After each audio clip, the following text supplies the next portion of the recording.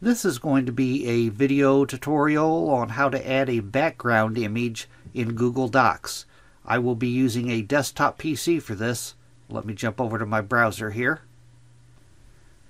Okay, I have an example project opened in Google Docs here. To add a background image on your page, first thing you want to do is go up to the Insert tab. You want to click on Insert. Then you want to go down to where it says Watermark and click on Watermark. Now in the pane that opens up on the right hand side over here, my image is on my computer that I'm going to use. I'm going to click on Select Image, and then I'm going to click on Browse.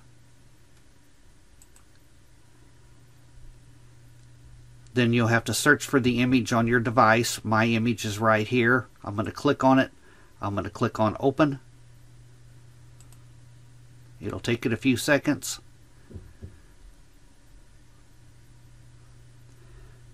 Now the next step, you want to scale your image to fit your page.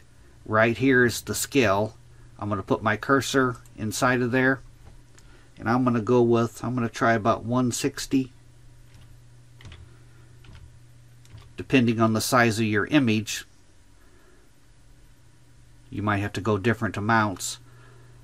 Then the next choice, do you want it faded? As you can see by default, the faded box is checked by default. If I uncheck that, that's a little too bright. I'm going to leave it checked.